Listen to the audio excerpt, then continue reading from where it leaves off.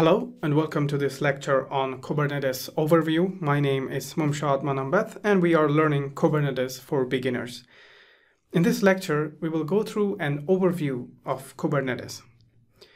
Kubernetes, also known as K8, was built by Google based on their experience running containers in production. It is now an open source project and is arguably one of the best and most popular container orchestration technologies out there. In this lecture, we will try to understand Kubernetes at a high level. To understand Kubernetes, we must first understand two things: container and orchestration. Once we get familiarized with both of these terms, we would be in a position to understand what Kubernetes is capable of. We will start by looking at each of these next. We're now going to look at what containers are. Specifically, we will look at the most popular container technology out there, that is Docker. If you are familiar with Docker already, feel free to skip this lecture and move over to the next. Hello and welcome to this lecture on Docker overview. My name is Mumshad Manambeth and we are learning Docker fundamentals. In this lecture, we're going to look at a high-level overview on why you need Docker and what it can do for you. Let me start by sharing how I got introduced to Docker. In one of my previous projects, I had this requirement to set up an end-to-end stack, including various different technologies like a web server using Node.js, a database such as MongoDB, a messaging system like Redis, and an orchestration tool like Ansible. We had a lot of issues developing this application with all these different components. First, their compatibility with the underlying operating system. We had to ensure that all these different services were compatible with the version of the operating system we were planning to use. There have been times when certain versions of these services were not compatible with the OS, and we've had to go back and look for another OS that was compatible with all these different services. Secondly, we had to check the compatibility between these services and the libraries and dependencies on the OS. We've had issues where one service requires one version of a dependent library, whereas another service required another version. The architecture of our application changed over time. We've had to upgrade to newer versions of these components or change the database, etc. And every time something changed, we had to go through the same process of checking compatibility between these various components and the underlying infrastructure. This compatibility matrix issue is usually referred to as the matrix from hell. Next, every time we had a new developer on board, we found it really difficult to set up a new environment. The new developers had to follow a large set of instructions and run hundreds of commands to finally set up their environments. They had to make sure they were using the right operating system, the right versions of each of these components, and each developer had to set all that up by himself each time. We also had different development, test, and production environments. One developer may be comfortable using one OS and the others may be using another one. And so we couldn't guarantee that the application that we were building would run the same way in different environments. And so all of this made our life in developing, building, and shipping the application really difficult. So I needed something that could help us with the compatibility issue. Something that would allow us to modify or change these components without affecting the other components, and even modify the underlying operating system as required. And that search landed me on Docker. With Docker, I was able to run each component in a separate container with its own libraries and its own dependencies, all on the same VM and the OS, but within separate environments or containers. We just had to build the Docker configuration once, and all our developers could now get started with a simple Docker run command.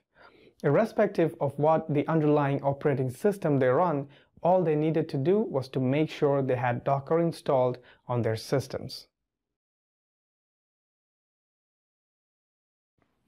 So what are containers? Containers are completely isolated environments, as in they can have their own processes or services, their own networking interfaces, their own mounts, just like virtual machines, except they all share the same operating system kernel. We will look at what that means in a bit. But it's also important to note that containers are not new with Docker. Containers have existed for about 10 years now, and some of the different types of containers are LXC, LXD, LXCFS, etc. Docker utilizes LXC containers. Setting up these container environments is hard as they are very low level, and that is where Docker offers a high-level tool with several powerful functions, making it really easy for end users like us.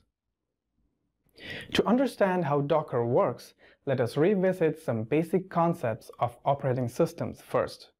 If you look at operating systems like Ubuntu, Fedora, SUSE, or CentOS, they all consist of two things: an OS kernel and a set of software. The operating system kernel is responsible for interacting with the underlying hardware.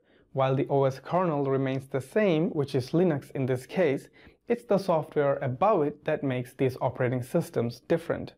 This software may consist of a different user interface, drivers, compilers, file managers, developer tools, etc. So you have a common Linux kernel shared across all operating systems and some custom software that differentiates operating systems from each other.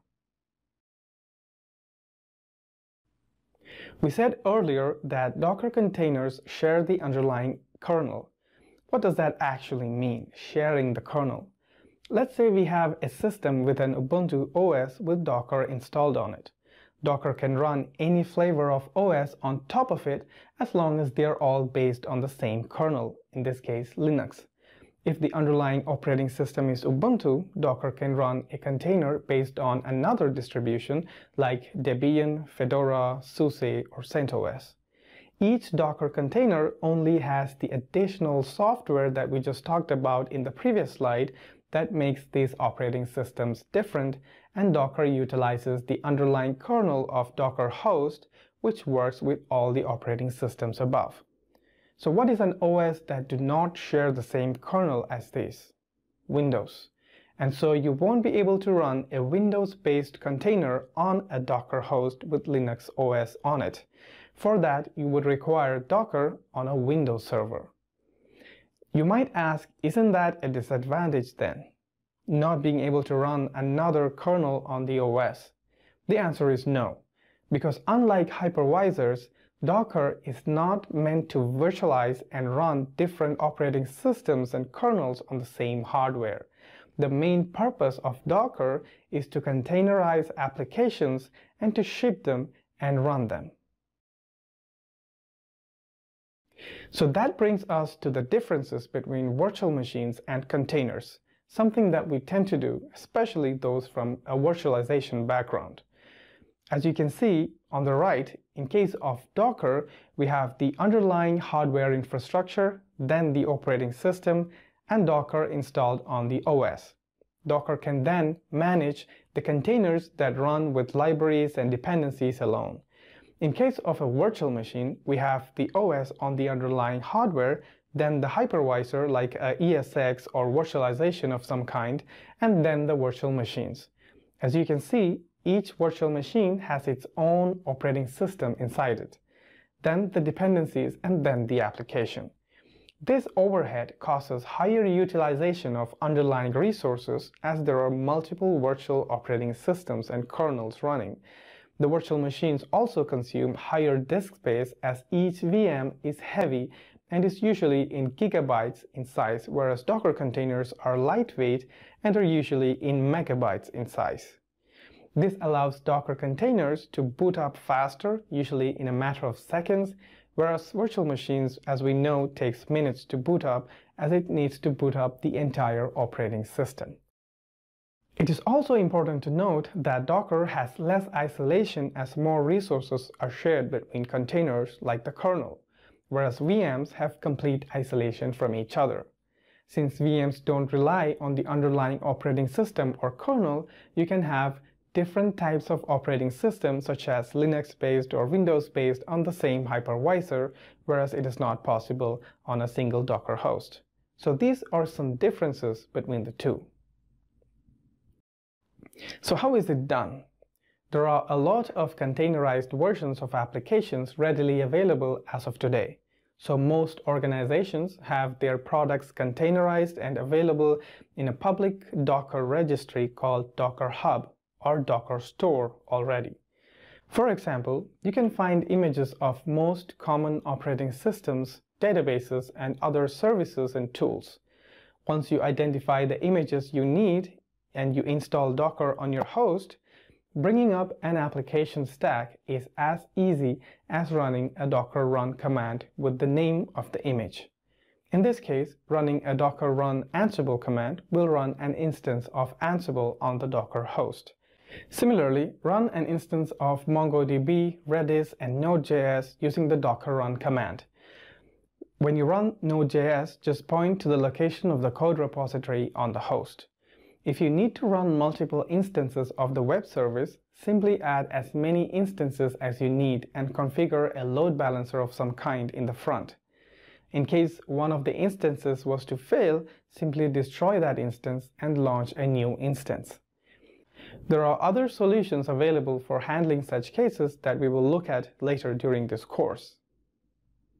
We've been talking about images and containers. Let's understand the difference between the two. An image is a package or a template, just like a VM template that you might have worked with in the virtualization world. It is used to create one or more containers. Containers are running instances of images that are isolated and have their own environments and set of processes.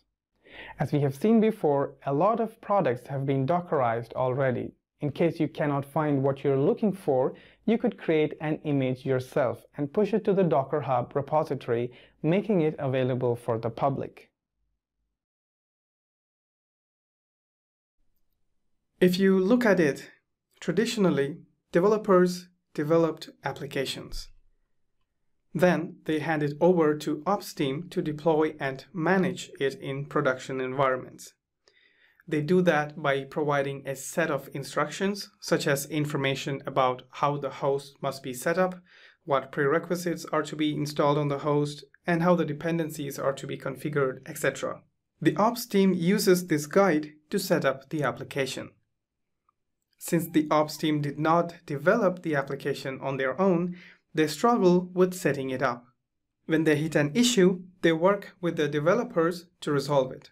With Docker, a major portion of work involved in setting up the infrastructure is now in the hands of the developers in the form of a Docker file. The guide that the developers built previously to set up the infrastructure can now easily be put together into a Docker file to create an image for the applications.